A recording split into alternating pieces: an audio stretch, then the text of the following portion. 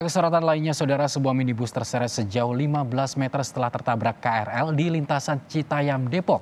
Petugas terpaksa memotong bagian mobil agar bisa dipindahkan.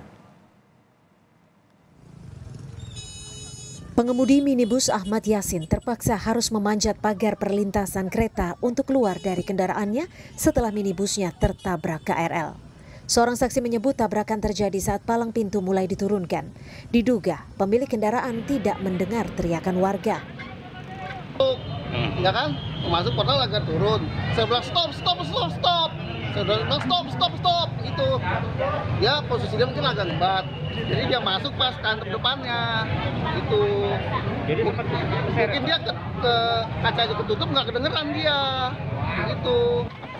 Sementara korban mengaku terburu-buru pergi, sehingga saat berada di perlintasan KRL, ia tidak mengetahui jika ada kereta yang melintas. Palang pintunya terbuka, ya kan? Nah di situ ada petugasnya sebetulnya.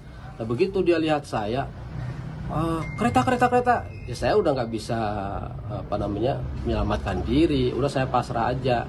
Saya lihat saya cukup terburu-buru karena memang jam 8 saya sudah harus di lokasi ya memberikan penilaian juri terhadap lomba MTQ Musabaqah Tilawatil Quran antar SMA dan SMK yang diadakan oleh Sudin 1 kalau nggak salah di di Jakarta Selatan. Agar mobil bisa dipindahkan dari jalur kereta, petugas memotong beberapa bagian mobil. Pemindahan mobil melibatkan sejumlah petugas, termasuk dari Dinas Pemadam Kebakaran. Mobil terjepit kereta, itu bukan hal yang mudah.